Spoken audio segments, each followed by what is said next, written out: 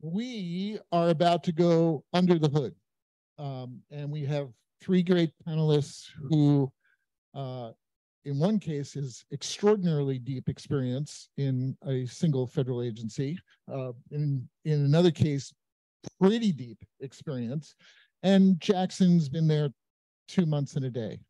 But in all seriousness, you heard the litany of federal programs during Alan's presentation. A number of the sidebar conversations have been talking about digging into new or increased appropriations for specific federal programs that can be used in partnership between units of government and NGOs like land trusts. And we're going to unpack a number of those in this session. So candidly, I do not know the order of presentation, but since I see the slide, I'm going to take a wild guess that Kari Cohen, who is now a small business owner, but previously was part of the senior staff at the Natural Resources Conservation Service, which, if you're as old as I am, I remember their name as the soil. No, I'm not that old. But was deeply engaged in both the conservation innovation grants and the regional conservation program partnership grants. And I have to admit, Kari is a personal friend. I don't know if that's a strike against me or for me, but nice to see you all again. My name is Kari Cohen. I mentioned earlier, I just a month ago left my job at NRCS. And fulfilled my destiny. I live in Washington, D.C. I fulfilled my destiny of being a D.C. consultant. So while at NRCS, I was there for almost 21 years, started in 2002, right after the 2002 Farm Bill passed. I had 9 different jobs. And the last 4.5 years, I spent managing a team of folks that managed at the national level all of NRCS's partner-based programs. Chiefly, that was the Regional Conservation Partnership Program, which I'll spend most of my time on today, but also Conservation Innovation Grants, which is very important to the conservation finance community, as I'll talk about a little bit also. But we also managed a couple smaller grant programs. Anyway, it was a long time there, and it was time to do something different. So I started my own business to help people engage with USDA and NRCS. And because I've been a part of this conservation finance community for some time now, Lee and Peter were kind enough to invite me back here. As I said, I'm an alumnus of this boot camp. I did it down at Duke University a bunch of years ago. So it's great to be back with you all. I'm going to talk about those 2 big programs that partners like yourselves can avail themselves of. And now is a better time than ever in the history of these programs to do so. And then maybe I'll just close with some other opportunities. Raise your hand if you or your entity is a partner in an RCPP project. Okay, a few. Don't throw any stones at me because I know it can be somewhat challenging. I think things are getting better and hopefully they will get even better here soon. But I'm going to talk about this program. Not everybody is so familiar with it. Quick 101, it is administered by NRCS. It was first authorized in the 2014 Farm Bill, and I came to the program right before the 2018 Farm Bill passed. So I was basically through the whole 2018 Farm Bill cycle. It was a $300 million a year program, but of course, last summer, it got an additional $5 billion in the Inflation Reduction Act, which, as I was telling Jackson earlier, can be both a blessing and a curse, especially given the time frame that the money is coming to the agency in, which is basically 4 years. Very challenging for a federal agency to swallow and to change gears and spend that kind of money when they're used to spending a much smaller amount of money. But here's a quick outline of how that money is supposed to be dispersed. The Farm Bill, the Inflation Reduction Act did something interesting, actually expanded or extended the authorization of RCPP through 2031. So if the Farm Bill were to go away and not be reauthorized even and just expire, that $300 million would still continue through the Inflation Reduction Act each year. But you can see the IRA money goes up very, very quickly. It starts this year small. There's $500 million available right now until August 18th for proposals. But then you could see come October 1st, if the Farm Bill doesn't pass and change the, how the money is scheduled to roll out, there's going to be over $1 billion available October 1 to the agency. So no better time for folks to apply. For lots of reasons, the demand for RCPP hasn't been quite that robust. And so I think folks that want money are going to get it. Like, I don't think getting the money is the challenge, really. Yes, I think the challenge for the agency and for the partners is how do we expend the money effectively and better than we have, and make sure that by 2031, as much of this $5 billion plus with the Farm Bill money is expended before it expires. Real fast for RCPP, the beauty of RCPP, and also again the curse, is that you can do anything. Partners that are diverse as land trusts and irrigation districts can avail themselves of this money to do all sorts of things, whether you're putting cover crops on the ground with producers, actually doing land rental activities, this is the only place NRCS has the authority to do land rental.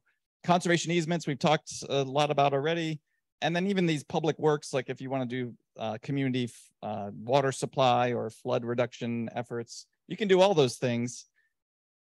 I won't mention too much about this funding split, but it is important for understanding the history of the program. The reason why RCPP exists is because there used to be all these quote unquote earmarks in the Farm Bill for the Chesapeake Bay and for the Great Lakes. And it got really annoying to the people that were writing the Farm Bill.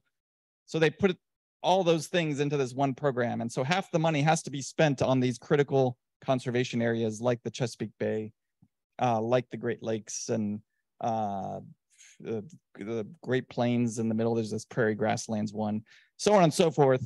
So that's an important thing to understand about RCPP.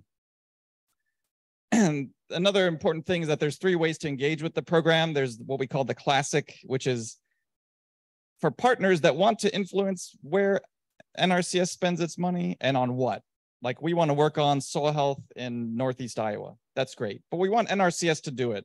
We want NRCS to go out and do the contracts with landowners, or facilitate the easements or what have you. Then there's alternative funding arrangements, which is where the partners can say, we have this conservation idea and we want to do it all ourselves. We want to work with the producers or the landowners, and we have the capability and capacity to do that. And that is a great thing for partners. Just have to keep in mind that RCPP has some constraints, some strings around it. It's really meant for partners that can implement conservation in the way that NRCS does, even if the partners are leading that effort. So that's really important to understand. Renewals, I won't talk a lot about, but folks that already have RCPP awards can actually apply for a renewal of that award. I'll mention this quickly because of this audience. This is really the only place, at least to my knowledge, that you're going to see conservation finance language in the Farm Bill. It's actually written into the RCPP statute, thanks to Peter and lots of his friends leading up to the 2018 Farm Bill. So it actually talks about RCPP being used to leverage private financial mechanisms and performance-based projects. And there are some of that. Here's one quick example. There's a Soil and Water Outcomes Fund project that started as an RCPP, and they just got $90 million or something like that through the Climate Smart Commodities Initiative. But anyway, it's a pay for performance approach where they're taking all these different payers for environmental goods and services. Folks like the state of Iowa, Cargill's paying for the greenhouse gas credits. Pepsi, I think, is paying for some water quality stuff. Anyway, like it's a really cool conservation finance concept where they're bringing financial muscle from all these different quarters to put conservation on the ground with agricultural producers. And there's a few other examples like that, taking advantage of that conservation finance language. I'll quickly talk about conservation innovation grants. This one's been around since 2002, basically as long as I was at NRCS. It was expanded in the 2018 Farm Bill to include this new component called on-farm trials. Much smaller program, up to $65 million annually. And the funding priorities change each year. So some years there's availability of a conservation finance thing or conservation finance-like thing. And this is where Since 2015, we were able to do something like 40 to 45 projects. And I think, yeah, I'll just mention this because my time is limited here, but we funded over 40 projects that were funding some sort of conservation finance concept, including this thing called the Conservation Finance Roundtable that the Conservation Finance Network was putting on and continues to put on, which was really cool. There was this lessons learned report that I think I sent to Julia's to make something that everyone here could have access to. Gordian knot strategies, along with Conservation Finance Network, got a little bit of money to be able to do this analysis of this cohort of conservation finance projects. And there was some really cool stuff that came out of that. So if you're interested, encourage you to take a look. And again, folks that have conservation finance concepts, every once in a while, when CIG rolls around to the priority, there might be something available for you there. But I glossed over this. The reason we were able to do that in CIG is because there's this little bit of language in the statute, again, going back to the Farm Bill, where it talks about market systems for pollution reduction. And we kind of use that as an inroad to be able to do this conservation finance stuff at NRCS, which was really cool and exciting. I think that's largely it. I'll just mention there's other opportunities at NRCS and USDA writ large. If you're interested in urban agriculture, there's urban ag grants that have been growing, the dollars available. Partnerships for climate smart commodities, I mentioned that. This was the big $3 billion initiative that rolled out last year. Unclear if that's going to come back again. There's rumors in both directions, but certainly an amazing opportunity for organizations to get a whole lot of money to do good climate related things on the ground. It's not available. The funding wasn't able to be used for easements, which kind of cut that community out. And I keep telling the easements community, hey, look at RCPP, because there's going to be sort of similar money there, maybe with some different strings attached. But anyway, hopefully the easement community will find their way to really put in some big proposals for RCPP moving forward. So recognizing that I think that's the end of my time, I'll just stop there. Happy to talk to any of you today, or certainly during the Q&A about these and any other USDA opportunities. Jackson.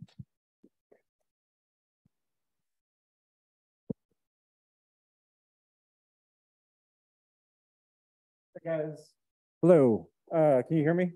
Good. I'm Jackson Moller. I'm with the Conservation Finance Network. Wow. That's how new I am to the U.S. Forest Service. I've been there for about 2 months. And so if you think of it like an airplane, I know how to work like 2 or 3 switches of that huge board. And so in the last week, we've had 3 more teammates of mine join from the U.S. Forest Service, other departments. And so I'm feeling like I have co-pilots now to help me figure out some of those switches and get the money out the door. So I came from the Conservation Finance Network. I was director of partnerships for them. And before that, I was a deal guy for the Nature Conservancy in Colorado and in the Great Plains. So layering in lots of different revenue streams and doing large land deals.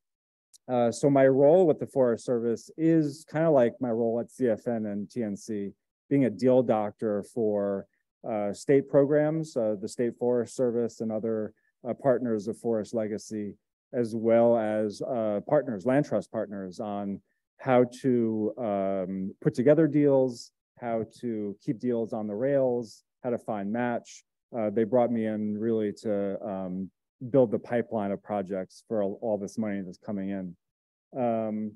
And then also I'll talk about later, if I get to that part of the presentation, we've got $450 million for emerging markets and participation in emerging markets. And so that's a large part of my role. So just to raise the hands, how many people have used Forest Legacy? I see Peter Stein. Okay, a few others, great. Forest Legacy basically is keeping forests as forests. A private landowner will sell a real estate interest, whether that's fee simple or a conservation easement, to a state agency or other government agency. I think Alan Front was saying it's been 1990 Farm Bill was when that got created. And so in 33 years, we just last week, or in the last 2 weeks, conserved our 3 million acre milestone. So a lot of you heavy users here thank you for your participation in that milestone. Let me see here. And Alan mentioned yesterday the growth of the program, kind of like Kari's presentation here 3 years ago with LWCF permanent funding, had a big influx of money from 64 million to 78 million. And then I sound like a tech bro, but 10x, $700 million came in from IRA funding, also for Forest Legacy. So regular Forest Legacy, or as Kari would say, classic Forest Legacy, is through the president's budget and the appropriations process. And so people will, states will submit their proposals. You have $20 million for 1 to 3 projects, which averages out to about $7 million a project. And that the Forest Service will make a prioritized list and then send that to Congress to approve. And so this process takes some time.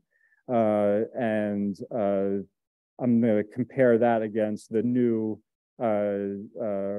Hulk IRA Forest Legacy, which is already appropriated by Congress. So this is going to be faster money out the door. I'm not going to say it's fast money out the door, but faster money.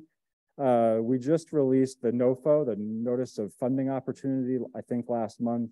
And then this month in June, we're going to release the RFP for this new IRA Forest Legacy money. And so there's 3 categories. There's large landscapes, which is up to $50 million per project, 1 from each state. And that's, you know, once in a lifetime opportunities. The next bucket is the small tracts, and this is up to $1.5 million. And that is for adjacent or an in-holding of already conserved properties. So not sprinkled out willy-nilly, but adjacent or withholding, in-holding within already conserved lands. And then the last bucket, similar to the first, up to 50 million per project for state tribe partnerships. This next group of funding is, thank you, this is great, is grants that help get the money out the door for this new funding opportunities and increase efficiencies. And I'm just going to call out a couple here. The second and third buckets, Trust for Public Land and First Nations Development Institute, helping states and partners with outreach, tribal outreach. There's one down near the bottom, Conservation Finance Network, with coaching and technical assistance to states on how to blend different funding streams and tools into their work. And then one not on the list, Liz presented yesterday, and it was mentioned in the panel earlier today, city forest credits and Western Reserve Land Conservancy. We're supporting them, not for general webinars on what is a carbon credit or what is an urban carbon credit, but like CFN, technical assistance and coaching on how do you put together one of these deals, how do you earn a credit, how do you sell a credit, and so trying to get more projects on the ground. So this next and almost last slide is this new $450 million for new authorities of ours. And so the first bucket here is $150 million for underserved landowners for cost share payments for climate mitigation and forest resilient practices like fuels reduction or reforestation, that type of work. The next bucket is also for underserved landowners and trying to support their participation in environmental markets. And that's come up yesterday with the carbon panel, as well as earlier today on how do we have more equitable access to these markets. Third bucket is smaller acreage, that's under 2,500 acres. That might be a large project in Manhattan, but a small project in Montana, but that's the guidelines we're working with. And the last one is practice payments for non-federal landowners. And I'm just going to do a quick example or things we're thinking about for those. The first one with the cost share payments, a lot of states, I think 30 or 40, already have existing cost share programs. And I think the low hanging fruit, at least for us in the first year, is expanding those programs to focus on underserved landowners. They have the infrastructure. And so getting that expansion seems like a good start. And then also not just developing those programs, but also sharing insight and learnings, creating a playbook for those states that don't have cost share programs so that they're not recreating the wheel. And then those other two buckets with, thank you, the underserved landowners and environmental markets and small acreage, outreach for those types of landowners is really high on our list. We've already given $100,000 a year to state programs to develop a plan for their outreach and also have consulting expertise from Native Americans in philanthropy and other groups like that, like First Nations. So understanding the barriers to accessing these markets, and then how do we soften or eliminate those barriers? And then one final thing I'll say is there's different phases of the market. And so funders like Forest Service really like those pilots and getting on the ground. And I'm doing my best to also have room for that early market phase and pre-market phase in order to get those pilots. We've expanding a program 10x. And so I think there's a lot of room there for our investment. And so I'm here all day, but there's my email for those folks on the phone. And my job is to help you and partners get money out of the door from Forest Service. So my door is open and I welcome your emails and calls.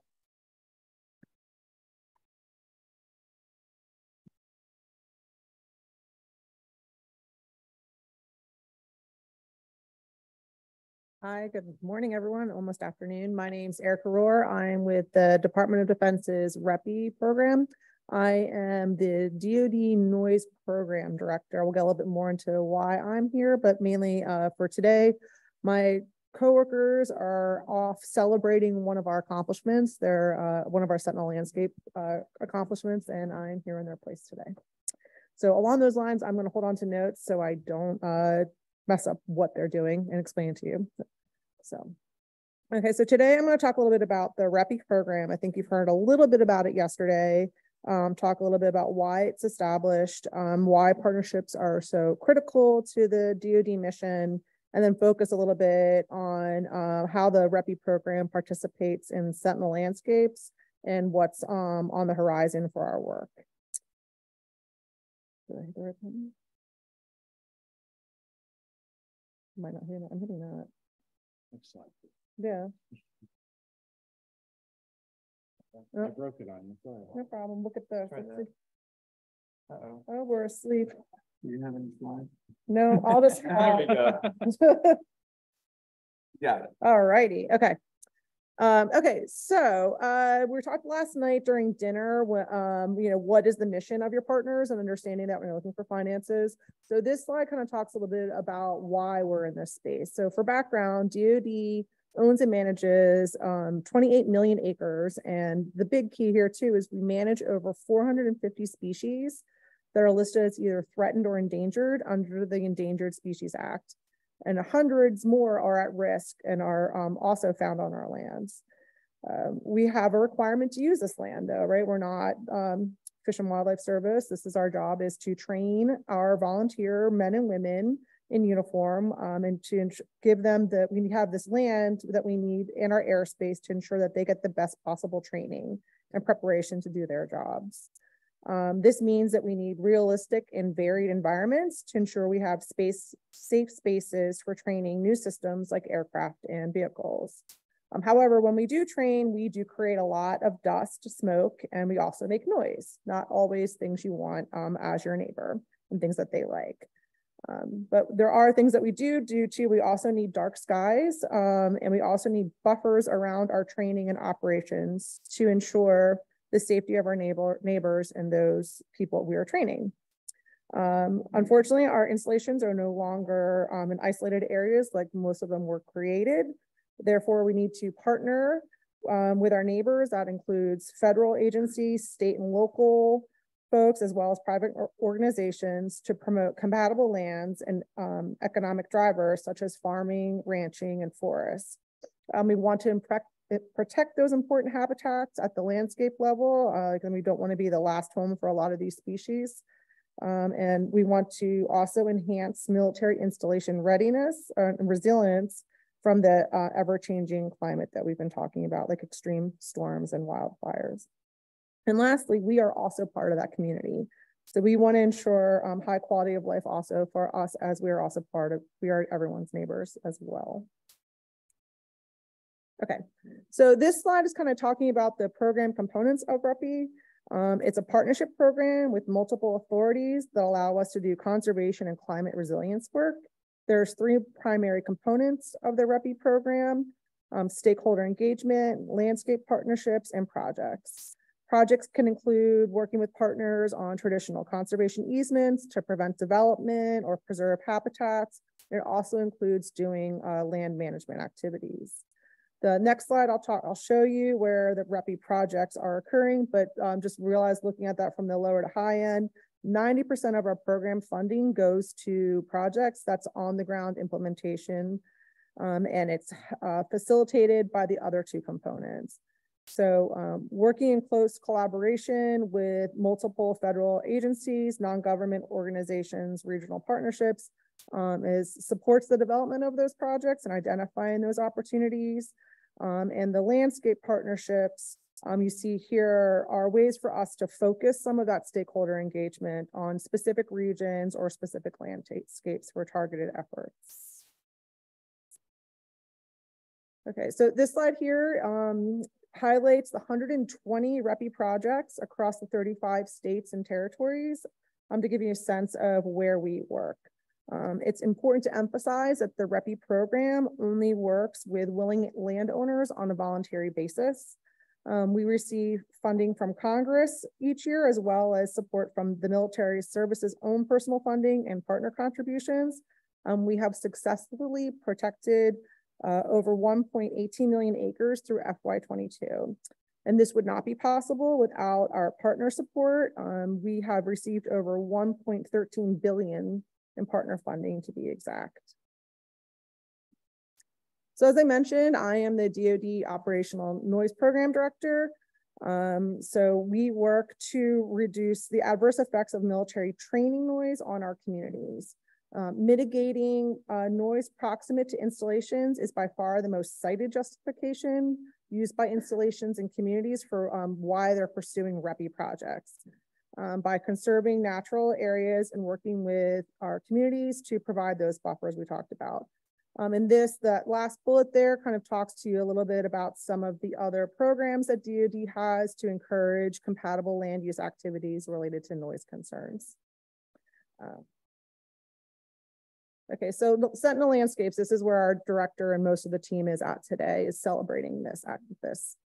So Sentinel Landscape Partnership expands how DoD works with our partners. It seeks to align the goals and benefits of our program with other federal agency. The partnership is a coalition of federal agencies, state and local governments, and non-governmental organizations that work to advance common landscape objectives. It was founded in 2013 by the Department of Agriculture, Department of Interior, and DoD, with the overarching goals of strengthening military readiness, bolstering agriculture and forestry productivity, conserving natural resources, access to recreation. This slide displays the 11 that we currently have designated. Okay, in fiscal year 19, National Defense Authorization Act formally recognized Sentinel Landscape Partnership. This chart kind of gives you an idea of the different partnerships that are engaged here. The key here is that the MOU that was formed between the 3 founding agencies makes it permanent that REPI funds, so it's kind of interesting, is serves as a non-federal match for federal grants. So usually it's hard to find those. So DoD funds can now serve as a non-federal match for basically anything. Yes, exactly. Because key point here is that DoD funds can now serve as a non-federal match in these programs. Yeah. Okay, so I'm going to save us a little bit of time because we, as part of this, I came today to talk about a case study, but turns out that you guys all heard about it yesterday.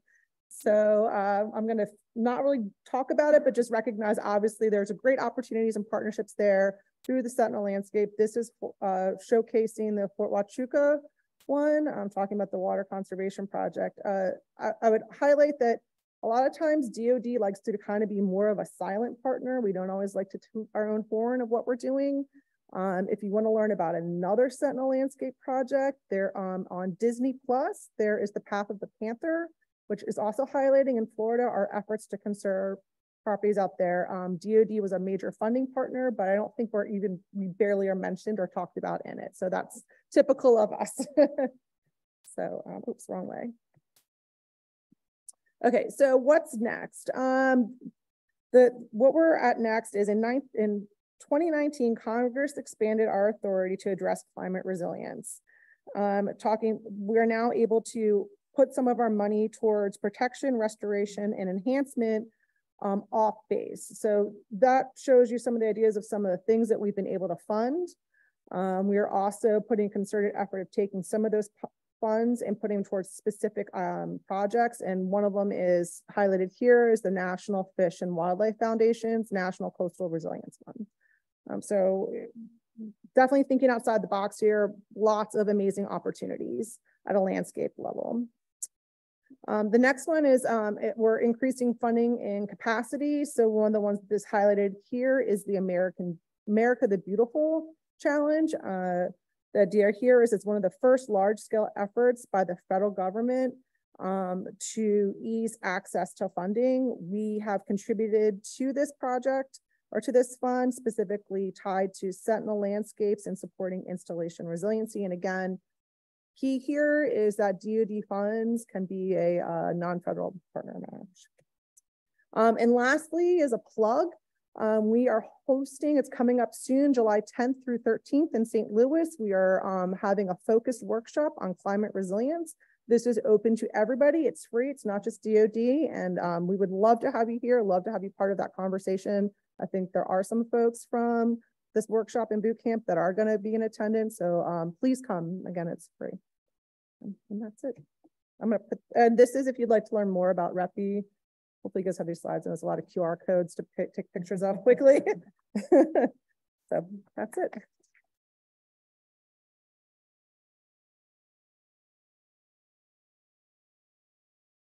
Do you have any questions? Yes. Well, hang on till the mic gets to you. Yes, this is from one of our virtual attendees. Question for the presenter. Which of the program's DoD grants can be served as non-federal match funds?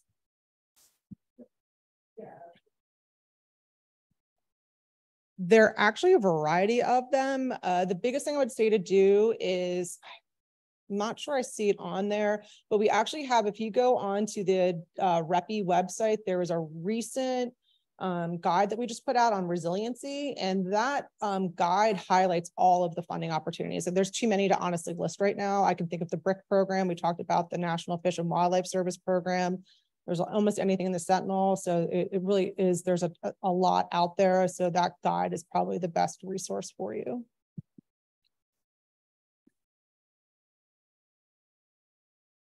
Right before lunch. Other questions? Okay, right here.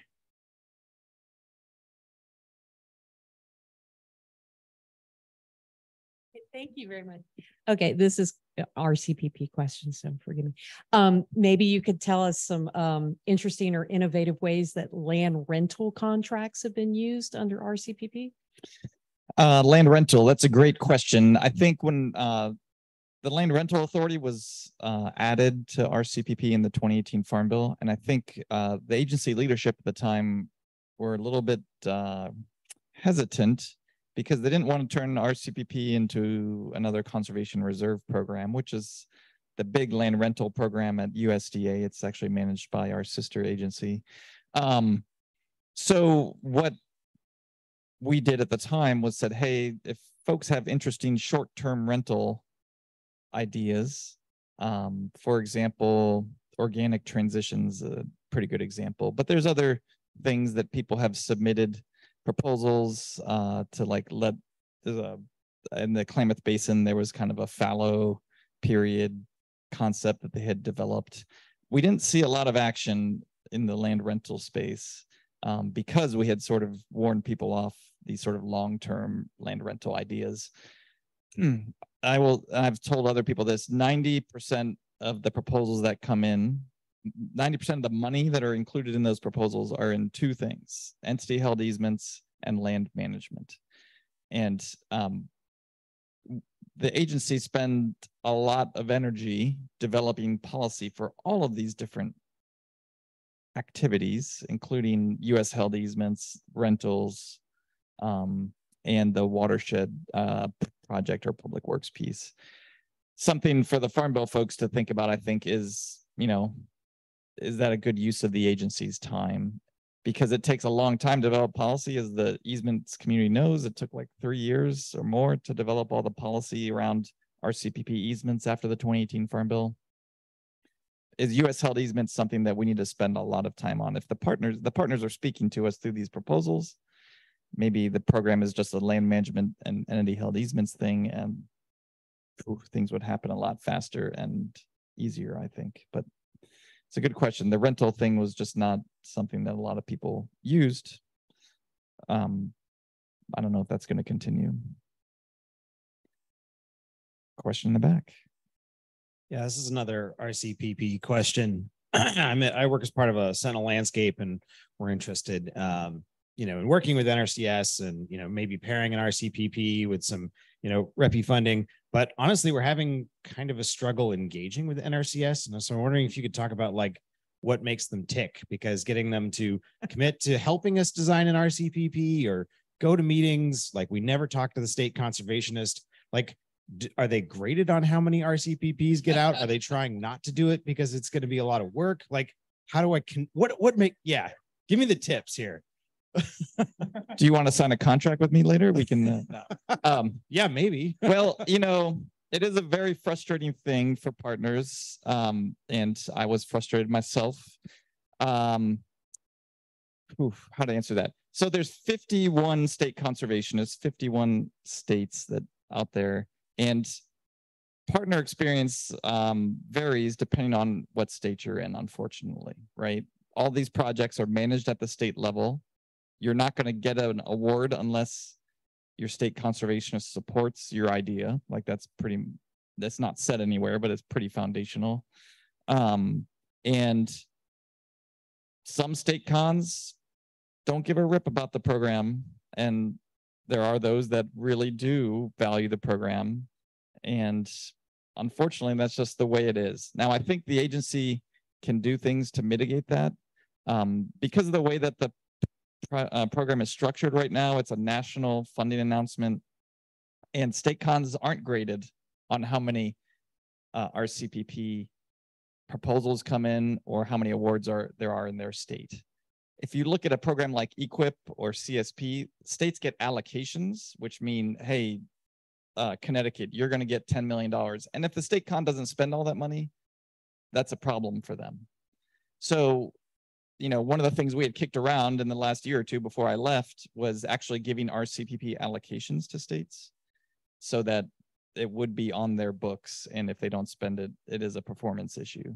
I think that would really turn things around. It doesn't have to be all the money, because there's good reasons not to do that as well. But I do think giving some allocations to states to make sure, we had states that we never, in the last 3 years, we didn't get a single proposal from. You can't tell me there aren't partners that are working in those states and interested in the program. And so I get it. A lot of state cons saw it as soft money, right? They never knew how many awards they were going to get. They didn't feel like they could staff up appropriately because the money was not solid.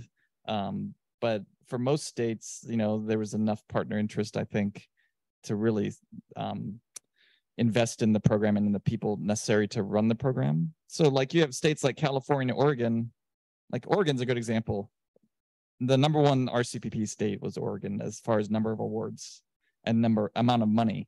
There's a single RCPP coordinator in that state. That's just not going to work for 25. They had like 25 active projects. I know that's going to change soon. They're planning on hiring more people, especially with the IRA money coming. So I think the agency needs to change some things with the program to make sure that all the states are invested and staffed appropriately to deal with the partner interest that's going to be coming at them here. Did you want to say something, Peter?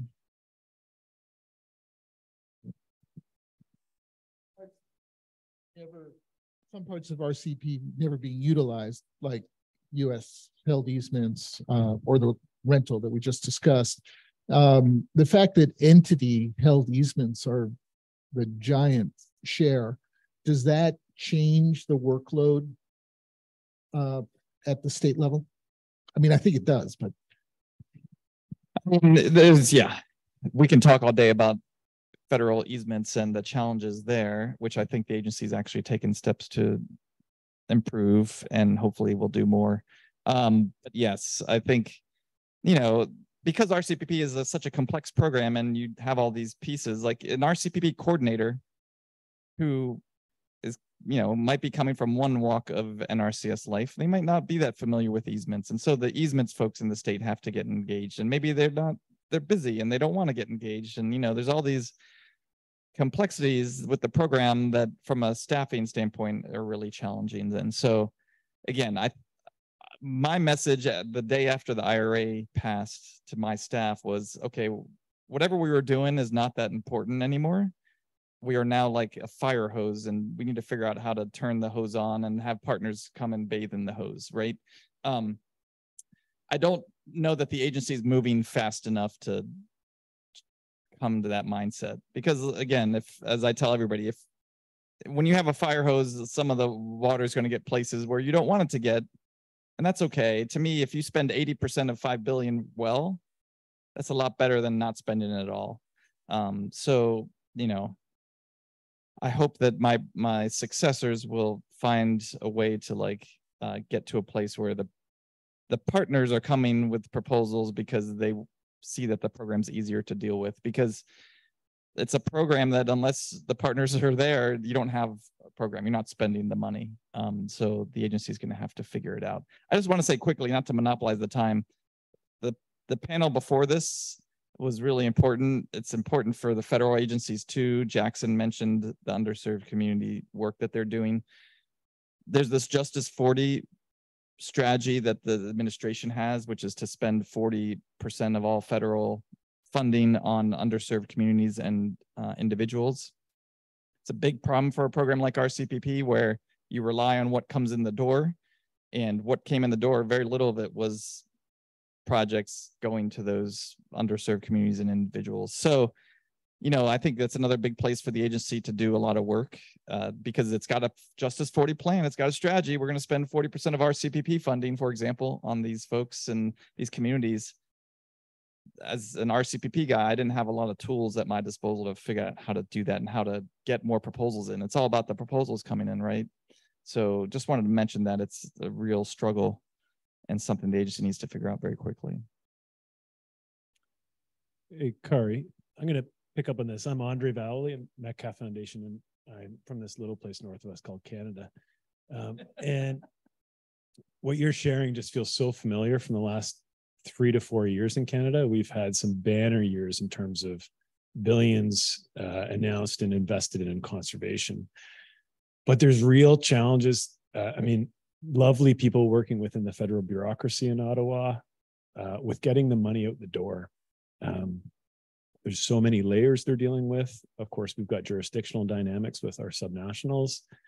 And I'm just curious, you were alluding to it there with some of this money going to states. Are there any creative discussions to basically free that money, to park it outside of government in some way that allows for more flexibility, allows for different timelines, processes around that amount of funding is just so big, and to leave it on the table, like we heard from Alan Front yesterday, is a real risk. I'm just curious if you guys. That's a great question. I've been talking a lot. Jackson probably has things he can say on this too. So let me ask Jackson. I am looking into awards to, for lack of a better word, aggregators like Native Americans in Philanthropy or First Nations or Heirs Property Center, to then sub-award and sub-grant out. They have the relationships, they have that outreach infrastructure. And so I think there are opportunities. I don't know the ins and outs. I'm, again, 2 months in and the switchboard, but I'm committed to figuring it out. And I'll just say, you know, RCPP is not really built that way. At least it hasn't been. It's very project based, and folks apply and get money. But I do think there's interest out there in doing similar things. I think it would be a good way to get at some of this Justice 40 strategy and underserved communities and individuals, because you need those intermediaries that work with those groups and producers, and those might not be folks that are traditionally going to find their way to an RCPP project or proposal. And so, again, I'm not at the agency anymore. It was definitely something, and after the Inflation Reduction Act passed, there were lots of ideas about how do we possibly spend this amount of money. And my hope actually is that then in the next farm bill that the money gets kind of spread out more, because it really is almost, it's not impossible, but it's impossible under the current way that RCPP is structured, I think, to spend that money and spend it well and have partners have a decent experience. So I think, you know, come October 1, there's going to be $1 billion, but hopefully the next farm bill will spread it out over a few more years and make it a little bit more palatable. Just go a little further for the questions just asked. Erica covered it, but she covered so much that you may not have noticed. Both Interior, Agriculture, and DOD moved money to the National Fish and Wildlife Foundation. So I don't know if any of you have followed their, you know, the second round ended a month ago, but there will be more rounds of what's called the America the Beautiful Challenge at National Fish and Wildlife Foundation. And that's I think, unfortunately, it's not $20 billion, it's $400 million, but still, it's a significant amount of money where it's essentially a recession-proof, meaning Congress can't do anything about that if Congress gets nasty.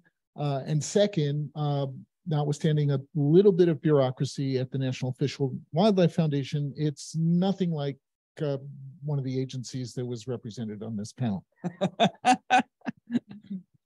I think on the complexity issue, I'll just quickly say, yeah,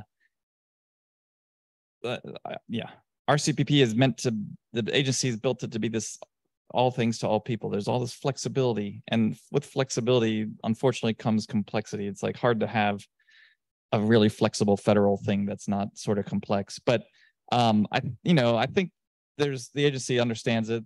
They're taking steps to improve things and make it easier. But the big thing for me for these partner-driven projects is that the statute right now is written to, even if the partners have a great conservation idea and, hey, we're going to do this thing, they're still supposed to do it in the way that NRCS does it, which a lot of people, to the layperson, they don't really understand what that means. And that makes it really hard to follow NRCS standards and specs. What does that even mean?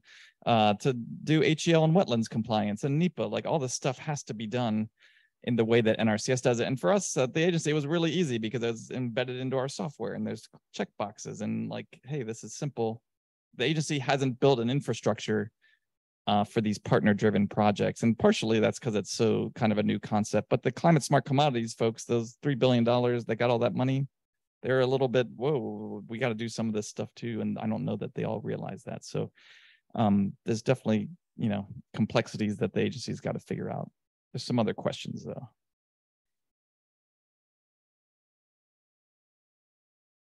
So I was just a little bit curious about like the types of partnerships or programs. I work for an agroforestry development company, so we're very much involved in like the regen ag movement. A lot of conservation is about conserving existing forests. How does sort of RCPP apply to sort of developers looking to, say, install like a new sustainable forest or implement regen ag practices like crop rotation, cover cropping, things like that?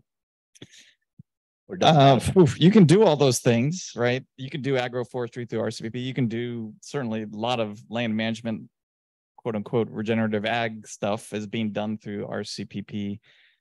Again, it's a lot easier if you do it in the way that NRCS has to do it, because that's the way the statute's written. So if you're following NRCS's agroforestry standard, well, hey, that's pretty easy to do that, quote unquote, easy. But again, that's not to say that's where I come in, but like the folks that have hired me so far are folks that don't really they know that they want to do private lands agriculture and they know what they want, but they don't really understand how to take their idea and translate it into how NRCS does things. And I think there is a real barrier to entry there. And again, this is the place where I think the statute can maybe be modified to allow partners to do things that are good and have conservation benefit, but they don't have to necessarily follow the letter of the NRCS law. And that's, I don't know if that's something to figure out for the Farm Bill folks, but I mean, otherwise there's a real barrier to entry because you may not know what all those things I just talked about are. And that's trouble for sure. Looks like you have something to say about that sort of. Well, I had a follow-up question, which is, I definitely don't know what any of those things are. And my question was going to be, you keep on saying the way NRCS does things, and I have no idea what that means. But therefore, where should I look? And then specifically to a couple of the examples you gave, can you just unpack entity held easement versus US, if I heard the vocabulary right? Like just there was a comment on day one that finance jargon is to keep people out. And I'm feeling like it's not, I get the finance bit, but not the conservation jargon as easily. Yeah. And sorry, just one DoD question, which is a similar kind of definitional piece. You said off base. Is there more around what off base activity means? Okay, I guess the easier one first.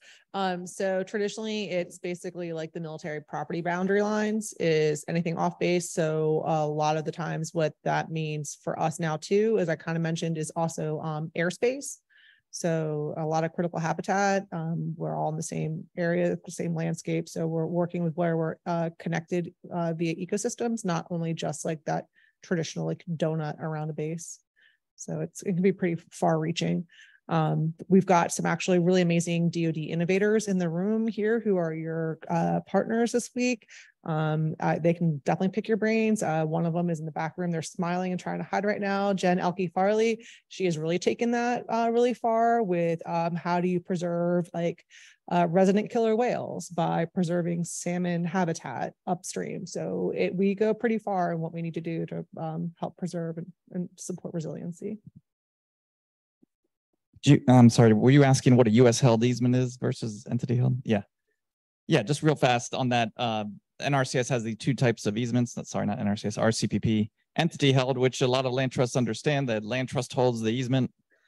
NRCS pays for some portion of the value of the easement. US held easements are where the federal government is actually holding the easement, which we have this, NRCS has this big program called the Wetland Reserve Enhancement, which is all US held easements for wetlands and agricultural landscapes. But where do you go to find out what all those things I'm talking about? There's a funding announcement out right now. It's out till August 18th. It's available. And in that, you'll see a lot of this stuff in theory explained, at least much more in depth than I could go into in the 10 minutes I had. But then that is really the role of the RCPP coordinator out there in each state, right? Each state has an RCPP coordinator, again, of varying competencies and capacities, but like that is their job, is to, when partners are interested in partnering with NRCS on RCPP, to help explain the program and how it works. Again, they're often understaffed. Maybe it's an acting person because the usual RCPP coordinator went to do something else. So it can be quite challenging. And sometimes it takes 2 years before a partnership is really ready to apply to RCPP, especially if they're coming in brand new and don't understand the ins and outs of the program. So, it can take a while, but hopefully your RCPP coordinator is really good and, will help you navigate the process. One thing I'd add is that I don't know what the average amount of partners in an RCPP is, but you may not know, but a partner of yours does. And so relying on one another for that kind of, and maybe not on NRCS. Sure. I mean, the program is eligible to lots of different types of partners, NGOs, even for-profit companies, irrigation districts, communities, departments of agriculture. There's often folks that do understand NRCS, like departments of agriculture or some NGOs. So, often the lead partner will be someone that sort of gets it and can bring other folks along. We've just got a couple minutes. Is there one more question, or is everybody ready to eat? Okay. I just want to thank everybody and my colleagues up here. Hopefully we enlightened you a little bit, and we'll be around, as Jackson said earlier, if folks want to talk some more.